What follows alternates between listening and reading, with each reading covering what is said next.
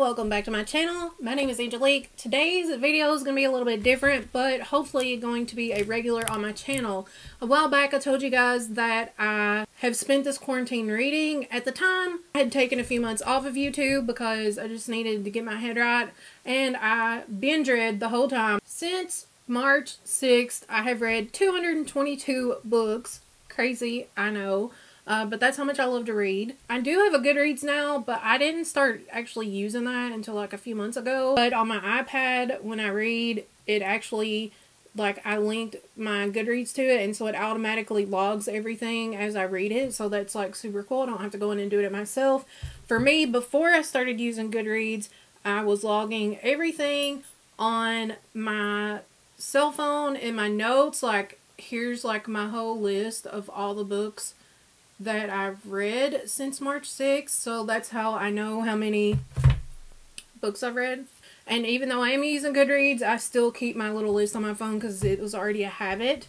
Now, let me just say that while I do prefer actual books, hardback books preferably, that's not always what's the most convenient or the easiest or the cheapest. So I do use Kindle Unlimited because it's $10 a month and you can read all the books you want, as many as you want, that are available on Kindle Unlimited. And there are tons of good series on there for free. And then books that aren't free on Kindle Unlimited are usually discounted significantly to be able to read on the Kindle. And you can read, you don't have to have a Kindle to actually use the Kindle app. You can download it on your phone, your iPad, your Android, whatever you have, and the app works just the same. There's no way that I would have been able to afford 222 books since March to be able to read that much, so that comes in super handy for me. And also I have my list on my phone, and if I really love a book or a series, I put an exclamation point at the end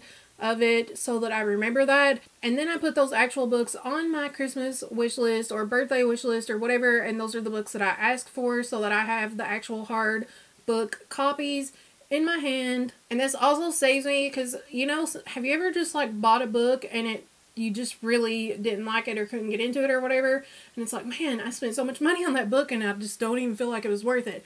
This solves that problem, especially if you can read it for free on Kindle Unlimited. And then if you don't like it, you don't have to purchase it. And if you like it, you can purchase it if you want to. My favorite type of books need to have a romance in them. I like a good mix of romance and story. So to start this list off of my favorite romance type books that I have read during quarantine, I'm going to start off with the ones that you guys probably have already heard about, because this is all that Book Talk talks about. The first one being The House of Blood and Earth from Sarah J. Maas and Crescent City. This book is so good. I will tell you, it took me about 200 pages to get into it, but I feel like with Sarah J. Maas, that always happens. They always kind of start off a little bit slow and it takes a minute to get into it. But once you do, like, oh my god, this is like 600 and something pages. Let me look. No, this is 800 pages, and those last 600 pages are some of the best pages of a book I've ever read. It's so good. This is a fantasy series, but it does have romance. But it takes like 200 pages to start getting into the romance because it is an enemies to lovers, which means that they start off not liking each other, can't stand each other, and then it progresses from there. So I'll just give you like the synopsis without spoilers. So I'll tell you kind of like the synopsis that it gives on the book here. And it's about a girl named Bryce, and she has like the perfect life with all of her friends, and she parties and just has a good time all the time. And then a demon comes and murders all of her closest friends, and then she finds herself in the middle of an investigation. Hunt is a fallen angel, and he's kind of enslaved to the archangels that he tried to overthrow at one time. And so his job is to like be the assassin for them. And so the archangels have put Hunt on this case with Bryce to figure out where the demon came from and all this stuff. So it's really good. The world building, the storytelling, everything is amazing. I cannot recommend this book enough.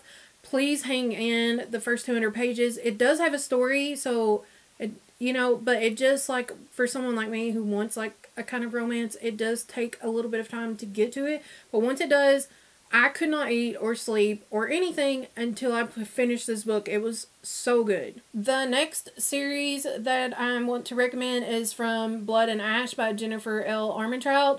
She is one of my favorite authors, and she's everybody's favorite author on Book Talk. I'm just telling you, you cannot scroll through TikTok, Book Talk without finding recommendations for this book, and there's a very good reason for it. This is a series. This is the first book in the series. The second book in the series is called Kingdom of Flesh and Fire, and I did read these on Kindle, but I have put them on my Christmas wish list to have copies, hard book copies, because they are that good. Just for an example, the Kindle price would usually be $17.99, and it is $5.99 if you have Kindle Unlimited, so that, again, saves a lot of money. And so a little bit of the synopsis from the actual listing, so that I don't spoil anything for you guys, is that this is about a girl named Poppy, and she is a maiden. And again, this is a fantasy series. Her life is very solitary. She's not allowed to speak to anybody. She's not allowed to look at anybody. She's not allowed to be looked upon. She wears a veil all the time, and she's supposed to do that until the day of her ascension. Supposed to make her like a higher being. And so her duty is the entire kingdom's future rests on Poppy's shoulders, something she's not even quite sure she wants for herself, because a maiden has a heart and a soul and longing. And when Hawk, a golden-eyed guard owner bound to ensure her ascension, enters her life, destiny and duty become entangled with desire and need. He incites her anger, makes her question everything she believes in, and tempts her with the forbidden. So again, this is an enemy to lovers book, and when the lovers part happens, it is quite descriptive. So if there's anybody underage reading this, I probably wouldn't recommend this. I would just say that probably every book that I recommend mostly is going to be for adults. So I just want you to keep that in mind, and I also want you to check trigger warnings on books. I don't think that this book has a trigger warning, but don't take my word for it ever. Always look this up for yourself. A trigger warning means that it could have things like drugs or eating disorders or R*PE. I don't want to say the word because that can be triggering. So just make sure that you check. Most books will have on Amazon a trigger warning at the bottom to let you know, so that you aren't caught off guard. This is a series that I just finished, and it's called The Bridge Kingdom by Danielle L. Jensen. And I loved this series so much. I loved the first book more than the second book. The first book gave me so much anxiety that I could not even function. It's like, you know that something's going to happen, but you don't know when it's going to happen, and it just kind of leaves you in suspense for a while. And it's just like, I couldn't put it down. I stayed up till 4 o'clock in the morning and finished this book, and then immediately downloaded the next one and started on that one as well. This story is also a fantasy story, and it's about a girl who was raised by her evil king dad. Her and like 12 other girls were raised all for the sole purpose of creating an alliance with another kingdom. And so one of the girls is to be chosen to be picked to go and marry the king, but to be a spy. Okay, the first chapter like gets you immediately, because I don't want to spoil it for anybody, but like a huge thing happens and you're like automatically like, oh my god, do I even like this character, because this is so wrong. It's so good. I cannot even tell you. I could not put this down. The second book was really, really good as well. There was a lot of stuff that I really loved about it. The only thing that I didn't like about it was the ending. And while I liked the ending, I just felt like we didn't get enough. Like, after everything that happened, it's like I look down and I'm like, surely there must be a book 3, because there's only like 20 pages left, and it feels like there's so much more to do. But no, as soon as the big thing happens, it's over. And it's like, they didn't give us any after. Do you know what I'm saying? Like, any after everything happened. So that kind of like, I was like, I wanted a little bit more. but the series was so good I can't help but recommend it. This next book is just a standalone book, and I usually prefer series, but this one's a pretty long book. I think it's like 500 pages around there, and it's really good. It's called Den of Vipers, but this one definitely has trigger warnings, and it's also a reverse harem book. And what a reverse harem is, it means that, or the main character in the book has more than one love interest. You know, like they say, like a man has like a harem of women. Well, it's like the reverse. It's like a woman who has like several men. I did not think I was going to like this genre of book. I did not think I'd like reverse harems. I started reading one by accident one time because I did not realize what a reverse harem was. But I actually ended up really liking it. So this one does have a lot of trigger warnings. It's about a girl and her dad, her piece of crap dad, owes this like gang a debt, and he sells his daughter, who's like a grown woman, but he sells his daughter to this gang. It's definitely like enemies to lovers, but it's a reverse harem as well. So she does have more than one love interest, and she doesn't have to choose. But definitely check out the trigger warnings, but this is a really good book. And also, spice level is off the charts. It makes it hard to rate any other spice level book because this one is like so high up there. So it does go into very much detail about everything. This next series is called the St. View High series, and the first book in that one is called Devious Little Liars.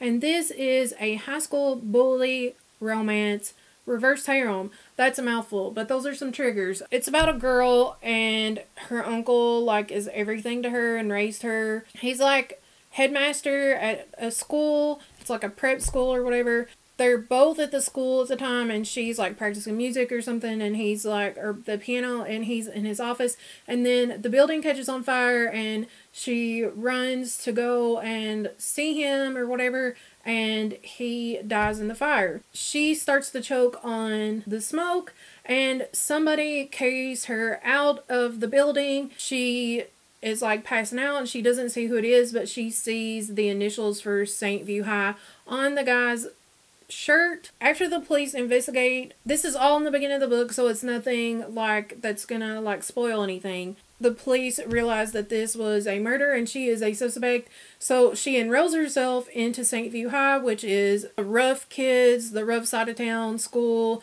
with like drugs and metal detectors and all this stuff, and she enrolls herself there to try to figure out who killed her uncle. And the series is really good, but definitely check all the trigger warnings. And again, this is a reverse harem. The next series is called the Madison Kate series, and this is by Tate James, and the first book in the series is called Hate. This is also another reverse harem series. So the Madison Kate series is free on Kindle Unlimited, and so was the St. View High book. And this is about a girl who went to this party one night or whatever, and somebody got stabbed, and everybody thought it was her and that she died, and then it wasn't. Then she got wrongfully accused of something and got shipped off. And then she comes back, gets to come back home, and her dad's like a big political person or something in their town. And she comes back, and turns out that 3 of the guys that she met the night that all this happened are living in her house. It's also an enemy to lovers, but it's also a reverse harem, and it is really, really good. This is the book that got me into reverse harems. This is one I read. I did not realize what a reverse harem was, and I did not know how that was going to work, but this is so good. I love this series. Definitely check it out. This next series is called Crave by Tracy Wolff. This series is so good. It is not a reverse harem, don't worry. But it is like a fantasy type series. It's got vampires and werewolves and all of that good stuff. And it's about a girl who goes to an academy. Her parents have died or whatever, and she's moving in with her uncle, who's the headmaster of an academy. And she starts to realize that things are weird. There's some like supernatural stuff going on. And she meets this guy named Jackson Vega, and he is hotness personified, and he is a vampire. And I think that's pretty much all that needs to be said about that. I don't know if I'd call this enemies to lovers, but maybe like a little bit. and it's really, really good, and I had a hard time putting this book down. And the second one just came out. I've started it, but I haven't finished it yet. This is the Velvet series by Temple West, and this is so good. It's about a girl. She goes to live with like her aunt and uncle, I think. It's been a while since I read this one. This was one of the first that I read. But she ends up with this hot next door neighbor, and he is like half demon. And he ends up saving her life because she ends up on a demon's radar. And so the hot neighbor guy, I think his name is Aiden, decides that he should be her pretend boyfriend so that he can be her bodyguard at school and everything and take care of her. And it's really, really good. There's 2 books in this series. There's gonna be a third, and we've waited forever for the third book, but I don't know when it's coming out. That's the only thing I have to say. Like, if you want to read the series, just be prepared that you're going to have to wait on that third book. I do sign up for the emails from Temple West, and she did send out one not too long ago saying that she was going to spend some time at her mom's house, and the last time she did, she pumped out most of one of these books, and so she was hoping that that would like inspire her to start writing again. So I don't know, I haven't heard any updates, but I'm hopeful that the third book will come out hopefully in 2021 or something, because this is a